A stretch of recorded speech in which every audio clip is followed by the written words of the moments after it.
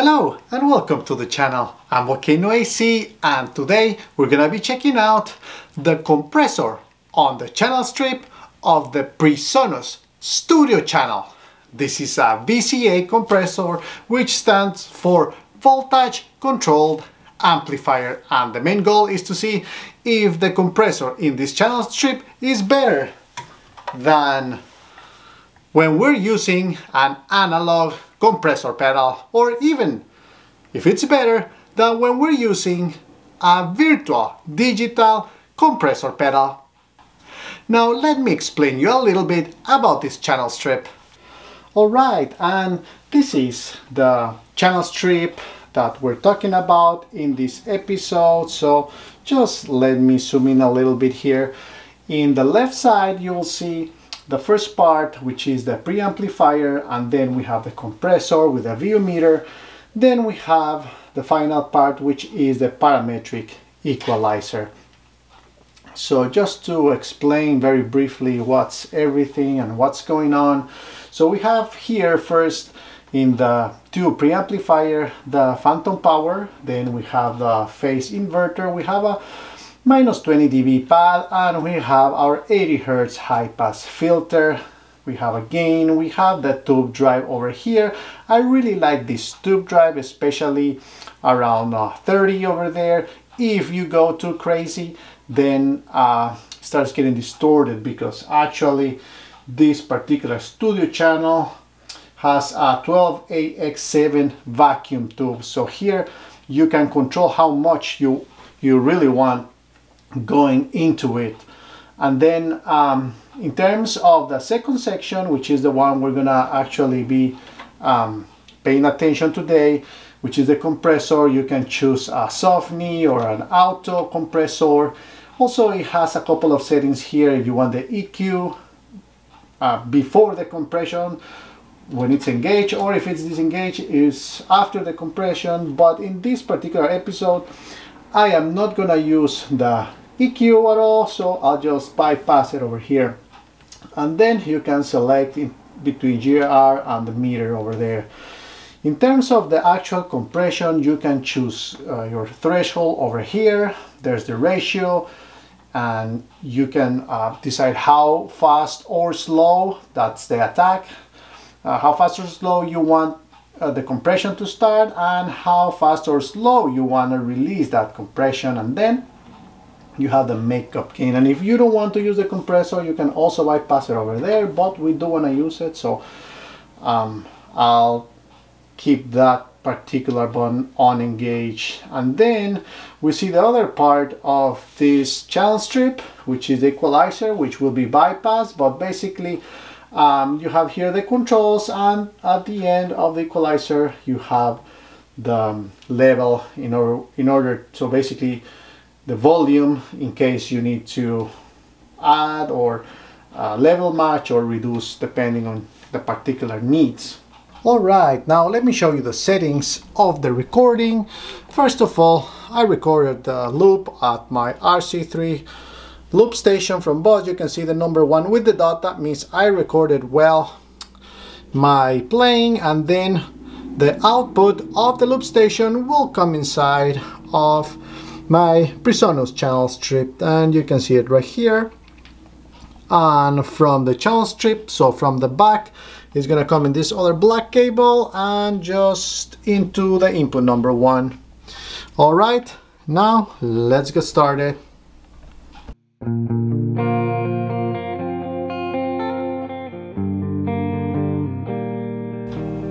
Let's start at noon, and now let's start moving around.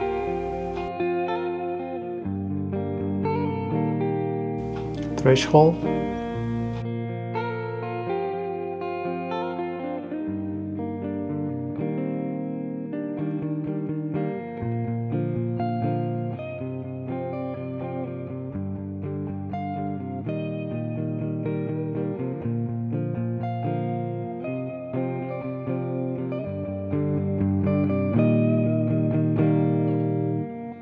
Increase the volume a little bit.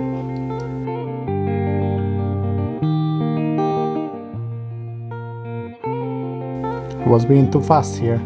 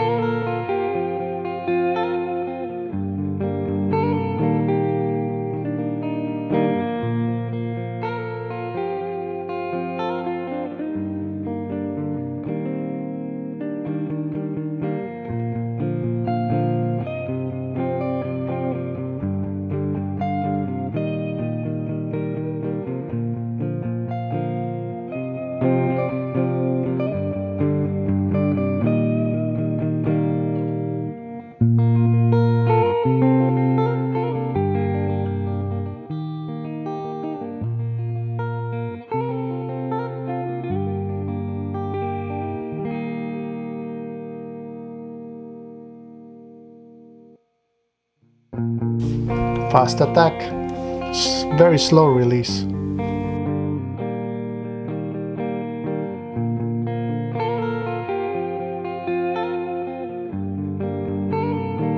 Increase the gain a little bit.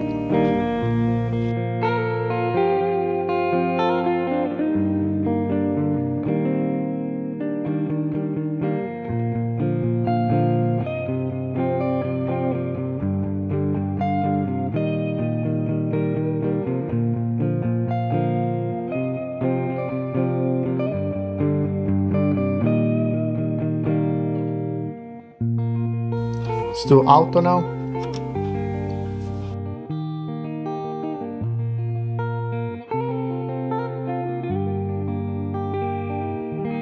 Okay, soft knee.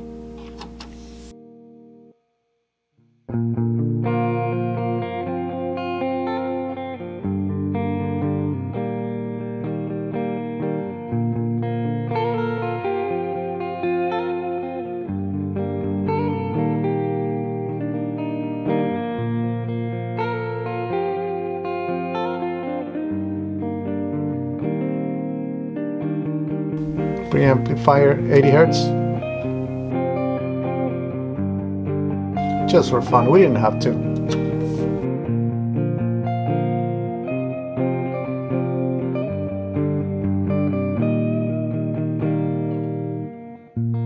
EQ bypass, now on. Ooh.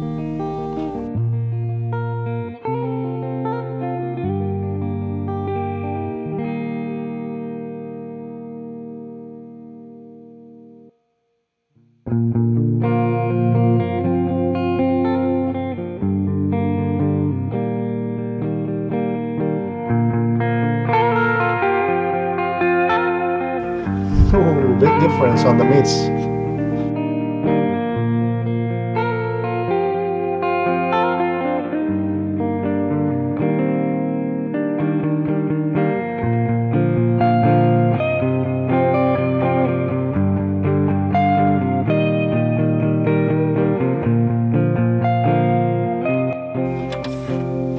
That was just for fun.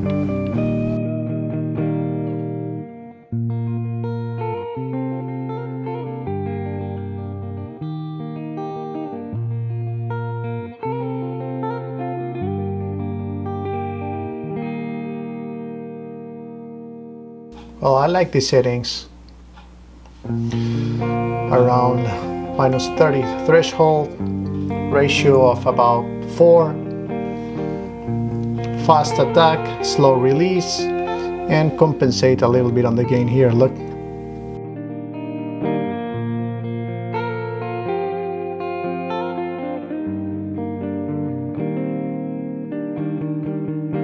If we want to increase the amount of gain in the whole line, we can go here. Okay, let's do 80 Hertz again. Now let's increase drive.